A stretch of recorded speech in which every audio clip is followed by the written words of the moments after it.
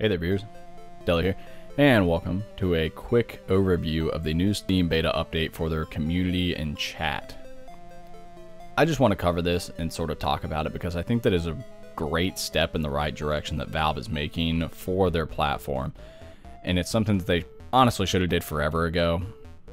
I don't know why they're deciding to make the change now, but I'm hoping it's a sign of good things to come on the platform. The biggest change that they're making with this update is essentially integrating a Discord-esque platform into the Steam client.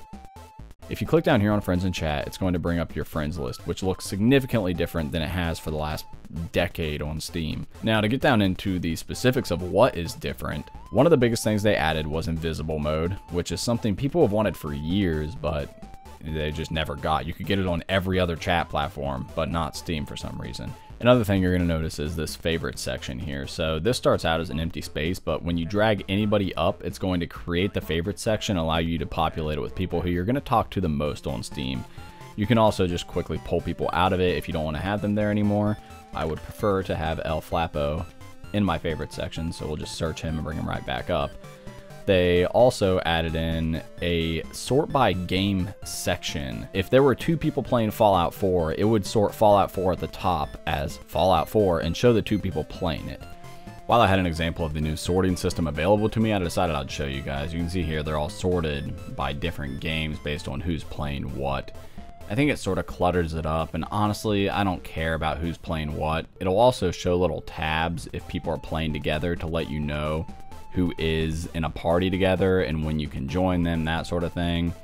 I think it's a cool system, but I also think there should be an ability to shut it off if you don't want it.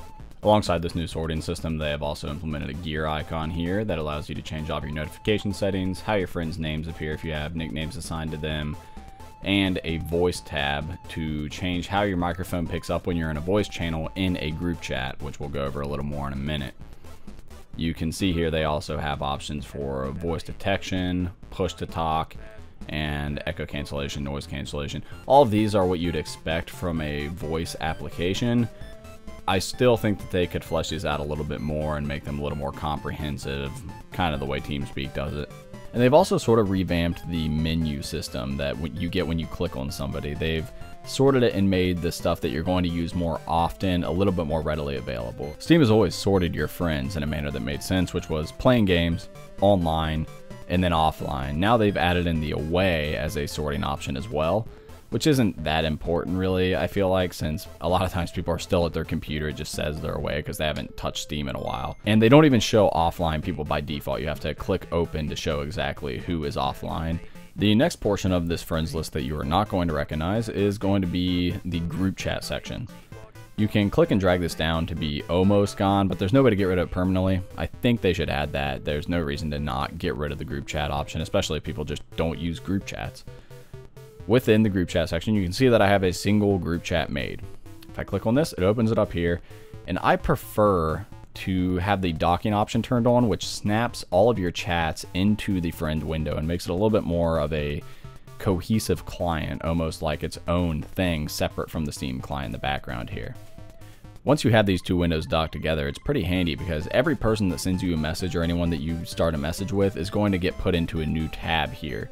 So everything relating to your friends on Steam will be in one collected area, and you can quickly sift through them and talk to people as you need. The group chat section of this update is probably what I'm most excited about, simply because I never used Discord and didn't want to create an account. So it's nice that now Steam, which I already have an account on, has something that is so similar and allows me to create a continuous group chat with people without having to leave a platform that I'm already familiar with. You can see over here to the right, you have a list of the members that are currently in and respective menus to access them. If you prefer a less cluttered look, you can collapse this down and it'll still show anybody who's connected, anyone who's not, and you can still right click and go to any relevant information on them. Over on this side, you can see the menu that contains all of our channels. We have both text and voice channel options. Initially, my concern was that there wouldn't be a way to create a permanent voice channel within the Steam app. I thought that you'd always have to create one, almost like a Skype style.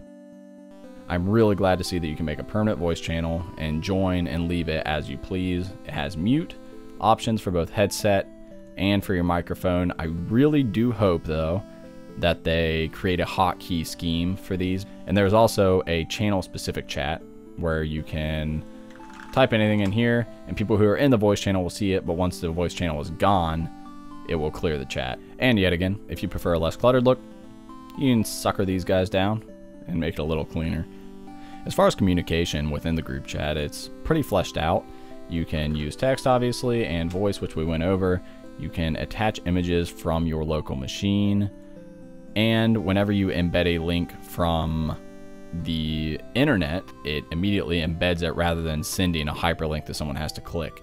These can be adjusted size-wise or completely hidden if you do not want to see them. And it also works with YouTube videos, so you can play YouTube videos directly from the Steam group chat client if you like. I have noticed that mine sometimes just crashes my Steam for no reason though, so yet again, it is something they need to work on.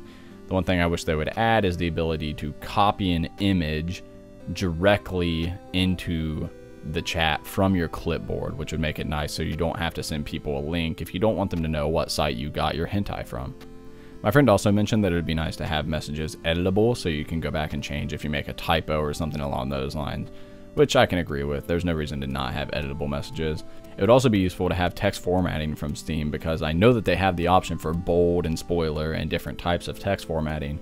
It simply does not work within their chat system right now, only on community pages. And lastly, I would like to see the ability to edit or even remove the home channel.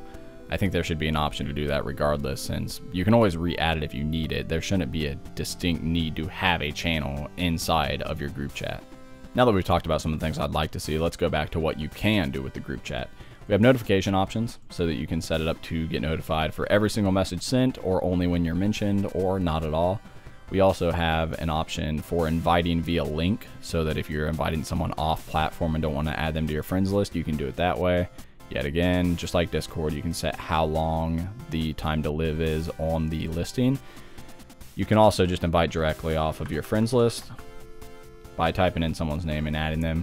If they're not part of the beta, you can't add them right now, but obviously once this comes out of beta, you'll be able to add whoever you want. And last but certainly not least, we have our group options. You can see what you can change here, as well as different channels. Permissions are pretty valuable, but I have not messed with them a whole lot. Within each permission, which you can create apparently as many as you like, you can change who can send messages, who's able to kick, ban, invite, change the channel information, all sorts of stuff. You can also see what invite links have been sent and remove such ones that you do not want to be active anymore. I would also really like to see them increase the size of emotes. There's no reason to have them be as small as they are. Every time that you send them, they are just stupidly tiny. And we can see there's obviously a larger resolution version of them uploaded. There's just no reason to not use that version by default so people don't have to mouse over them. Finally, I believe the last thing that has changed is the add friend option. When you go to add a friend, it actually sends you to a community page here where you can see quite a bit of a different layout. I imagine most of Steam is going to look quite a bit like this in the coming months. And you can now send an invite link to become friends with somebody. This will enable people to offer multiple friendships to a large group of people at a single time. It also makes searching for people painless. No longer do they have to search for you. You can just give them your invite link to your account. And I think that Steam has definitely needed to revamp their invite system for quite a while. So it's nice to see them at least taking steps to make it easier to become friends with people rather than searching and never being able to find the person that you want to become friends with.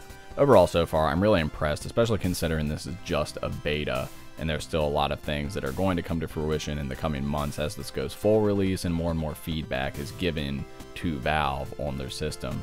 I still think that this should have happened years ago. I don't know why it took so long for Steam to do this. I'm sure that they're seeing Discord's success and realizing, hey, we should do something similar for our community. I'm just interested to see exactly what this leads to and what they plan to use it for in the long run that's going to make them money. Because Valve doesn't normally make choices without it involving some sort of profit in the long run. So I have to imagine they have some sort of plan that's going to come from this. Whether or not you have used this system yet, let me know what you think. As someone who's never used Discord but has used TeamSpeak for a very long time, the voice quality in Steam is definitely not as good as TeamSpeak, and I've noticed that. I've also heard that in Discord, the voice quality is not as good as TeamSpeak. That's understandable since one app is designed specifically for voice chat and the other one is sort of a more widespread distribution without personally ran servers. But I am curious to see if this is going to be able to pull traffic from Discord, and if you think, as someone who does use Discord, you would end up jumping ship to this instead, since it is a more convenient platform built into something that you probably already use. I, for one, am pretty excited. So let me know what you think. Thanks for watching, and I'll see you next time.